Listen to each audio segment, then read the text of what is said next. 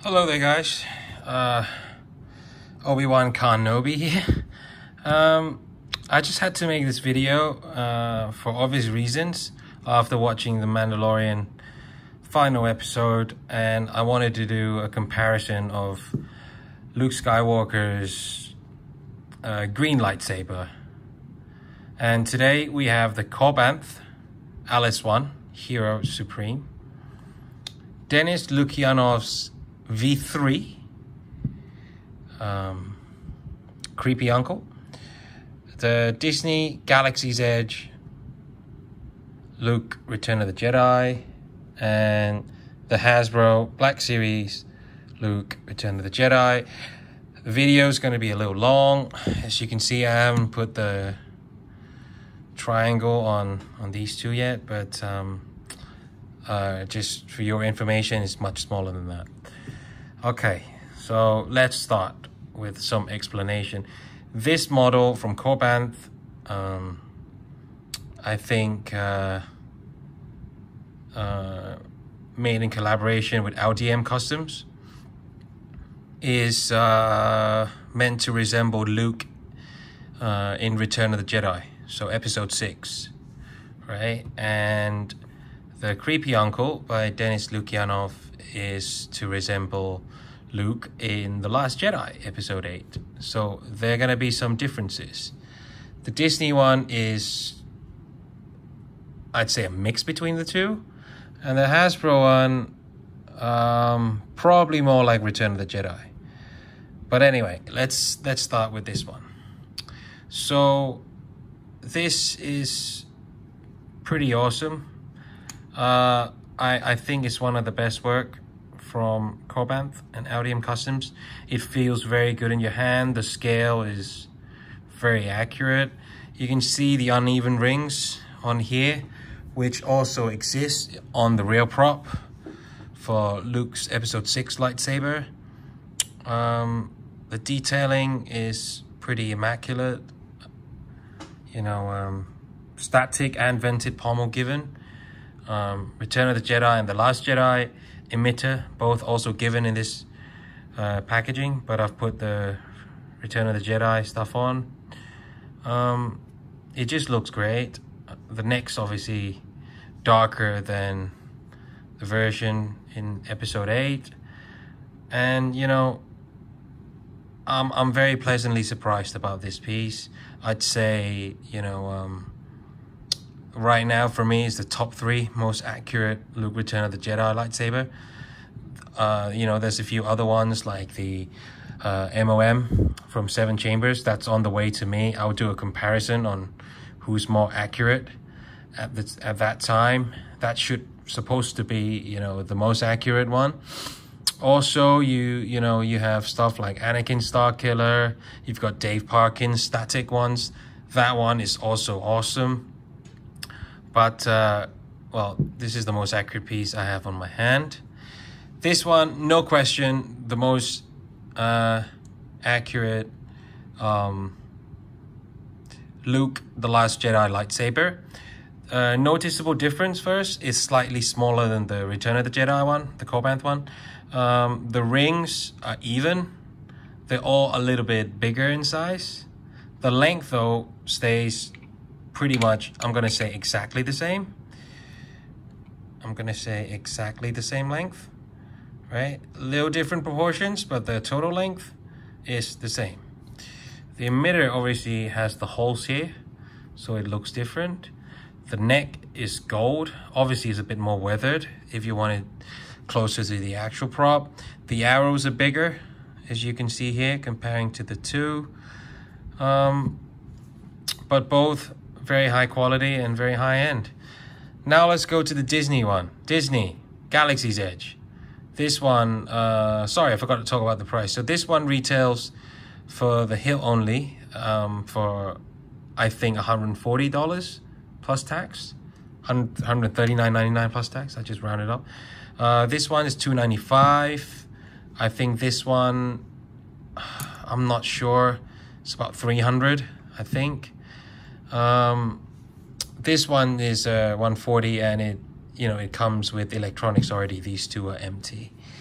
This one, the Black Series, I think is $175. With this one, you need a blade, which is right here. You get this extra piece. I'm sure a lot of people have already seen this, but there's this piece for the Galaxy's Edge to swap out to put the blade in, because you know, it's designed to work that way. It's not like a custom saber. That's why custom sabers are much more accurate, much more expensive. But you know, overall the color scheme is very close to the Creepy Uncle. You can see it, very similar gold. It's a lot fatter. It's a lot thicker. I'll remove the Korbanth for a second. It's a lot bigger, right, in size. But we all know Galaxy's Edge and Force FX are gonna be chunkier than the real thing anyway. But this one is bigger, but acceptable bigger. The only problem is, if you want to turn it on, you'll have to remove this section, right? You need to put this one in so that the blade can go in. Now, when you put this back in, it doesn't look anywhere near as accurate anymore. You know, now it's still got the same color scheme and the same length, but it looks a lot closer to the Force FX. You know, in terms of size, scale, and everything. I smudged that a little bit, but you know, so now it doesn't look quite as pretty.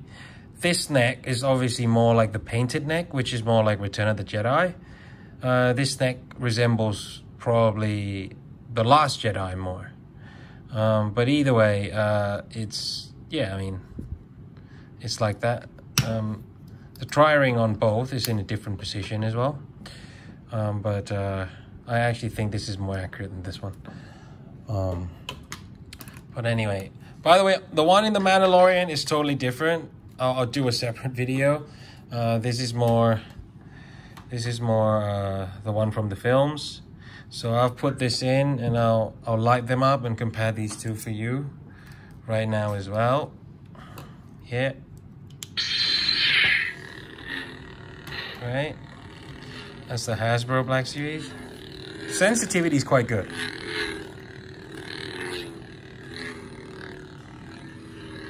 Right, pretty good. Okay, side-by-side comparison. Blade is very close in color. That one's a bit deeper green. This one was more yellowish green, but very similar. Sensitivity is close. I'd say the Force FX edges it slightly. Oh, this one obviously has the flash on clash. This one just make the noise. Sounds different too. This one has more accurate to the movie sound.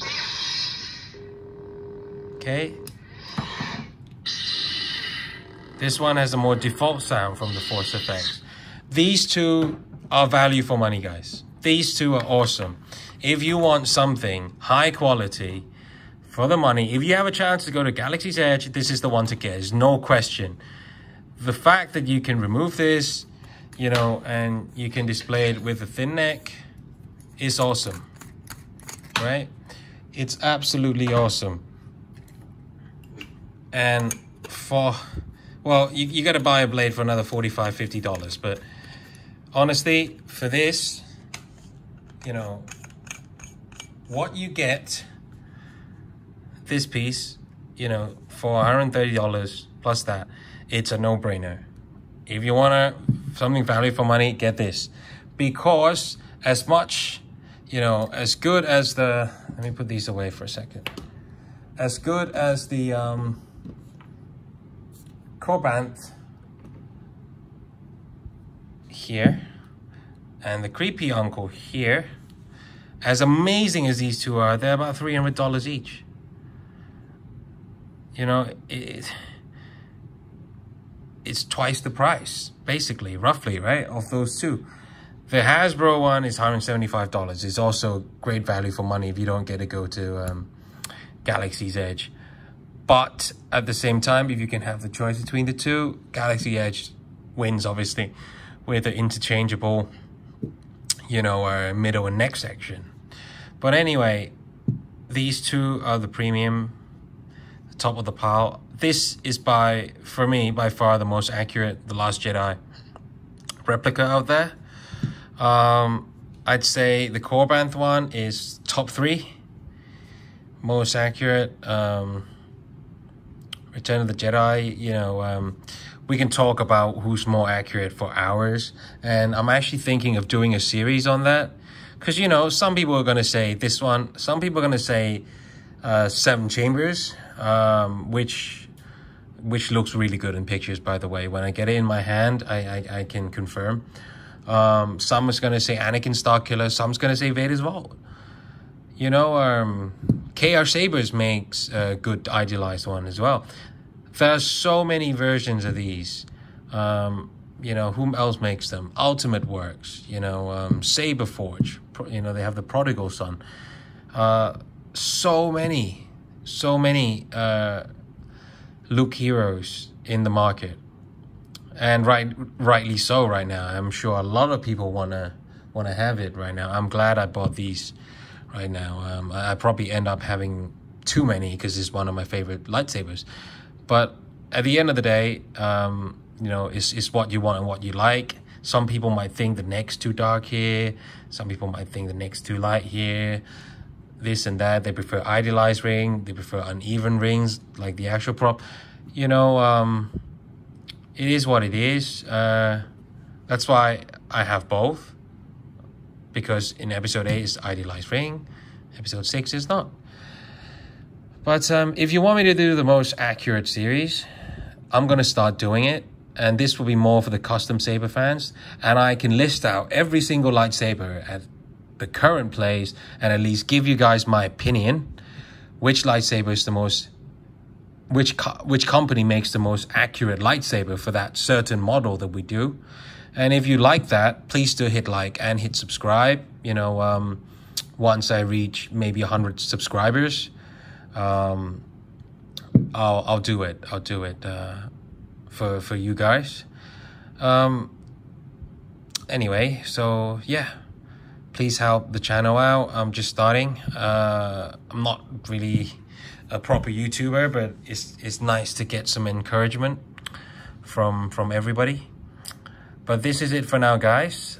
If you enjoyed the video, please do support. You know, each like, each subscription is free and is gives me a lot of encouragement. Oh, there you go. Notice the longer control box, shorter control box here. You know, you can pick out a lot of stuff. I'll do a more detailed one between the custom ones later, don't worry. Today was more mix and match of everything, right? So anyway, hope you guys enjoyed the video, and may the force be with you always.